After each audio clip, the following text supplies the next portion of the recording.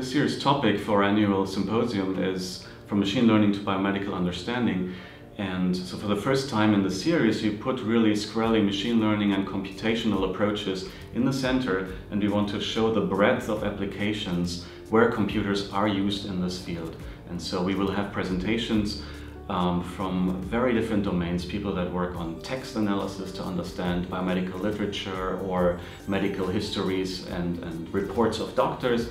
We have people that work on more efficient approaches for genome editing. We have researchers talking about image analysis and new hardware and advanced approaches to work with biomedical image data. And of course, because we're ourselves interested in genomics and epigenomics, we have people that work in this and try to understand the functions of the genome with machine learning. Everyone knows that machine learning is playing a large role in our everyday life now, right? We know this from self-driving cars that are supposed to come soon. We know this from our own photos from our vacation that our computers can automatically tag and tell us who's in the picture.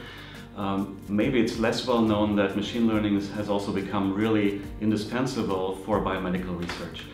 And the main reason is similar to other application domains. We simply have enough data to allow computers to discover new things.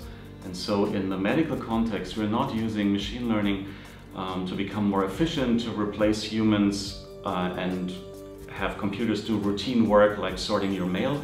We use computers to discover new things in massive data. And these massive data sets in medical research include your personalized genome that probably most of us will have in the next decade or two, but of course also image data from your X-ray or your MRT, or your medical records and insurance records that have been tracked for a long time and that allow computer methods to now see new dependencies and discover new disease trajectories and hopefully enable us to find new diagnoses and ultimately also develop new medical approaches for diseases that we cannot treat yet.